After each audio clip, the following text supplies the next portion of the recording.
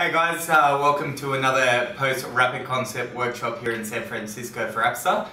We've got Justin and Christian. How are you, gentlemen? Great. Alright, so tell me, you've just completed your second day of the rapid concept workshop. What were your thoughts? I thought it was a really, really good process, and like I was saying earlier, I don't think we would have gotten exactly to where we needed to be. There's a much more strategic step moving forward. Yeah, it's kind of mapped out a little bit better for us now, and we know which way to approach it, where it's not just sort of like, how are we gonna do this and how are we gonna get everybody to be on board. Now it's just like, wow, this is the way that we can get people on board.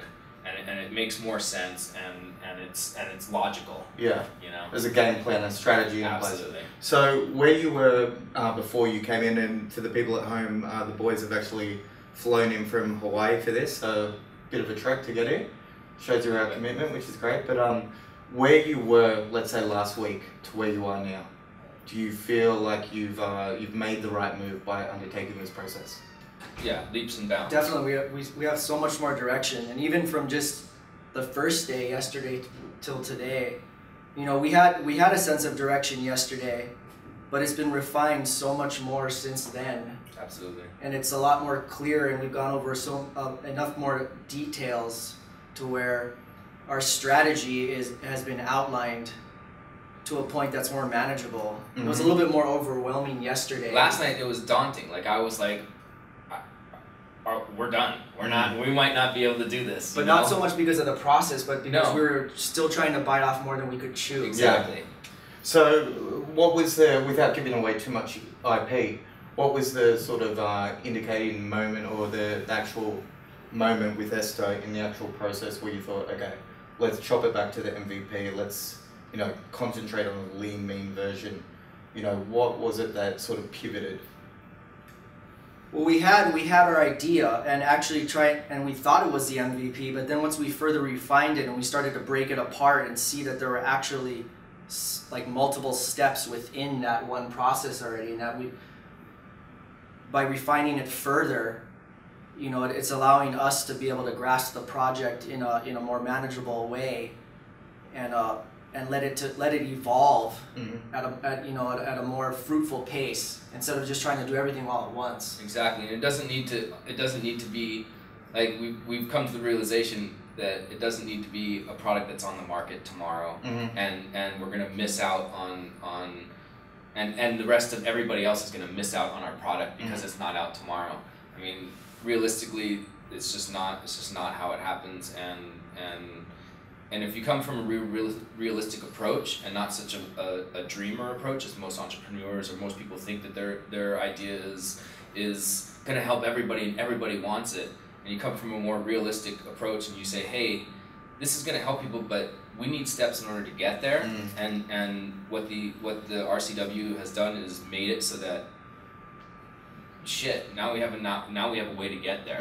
You know what I mean? Pardon my language. But then, you know, it makes it like it's much more of you're dealing in reality now, you know, and it's not out of reach, and it's not just a dream. That's awesome, man. And I guess you know, I'm very interested in, because I know you guys you've done your due diligence. You were very savvy in terms of your competitor analysis. What was the sort of the main reason you chose Appster as opposed to the other developers that you investigated? Your web presence, your website in particular, we felt, well, you know, I think one of the main concerns for most people just starting out is confidentiality, and you guys seem to place an emphasis on that on your website with the NDA, and you know, say what you will about that. You know, to somebody just starting out, that could be what the make it or break it thing, you know. And it was for us, actually, because we didn't have, I mean, we had our own NDA, but then when you guys offered one, you guys said, hey, we're just as willing to protect your idea, and we want to protect your concept, basically. Exactly, and as much as, you know, we want us to protect our own approach to this whole thing, and want you to respect that. it was like, yeah, like we get it, like it. It is important because, you know, at the end of the day, it's a $200 billion per annum industry. You know, that's not small fish, and you know, it's the number one reason why startups fail is because they sit on their idea for too long. Right. You know, and I can tell you a whole bunch of other things that actually drew us to Appster. Another thing was that you guys are young, you guys are hungry, you guys are coming into a market where you guys are small fish coming into a very big pond. You know, you guys are Australian based, and yet you guys are trying to come into what's the place? San Francisco. Well, San Francisco, but also Silicon Valley. You know what I mean? And that's a huge, that takes balls. You know, and we saw that, and we kind of related because we're small fish ourselves trying to get into this big pond. We seem more focused on like the startup angle rather than someone who just has a grand idea and it's going to be big right from the get-go. You guys seem to place a lot of focus on people who have no idea what they're doing, right? And just have a good idea and are willing to learn the process and get their feet wet. Yeah. And especially, you know, we like the angle too of like, hey, we understand that you probably don't have a lot of money, so let's try to do this. You know, with a lot of the information that you guys send us, especially with the manifesto, the white papers.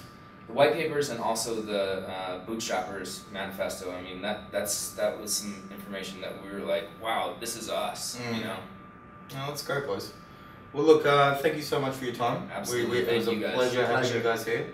We'll keep you updated at home and let you know how the guys go in the coming months.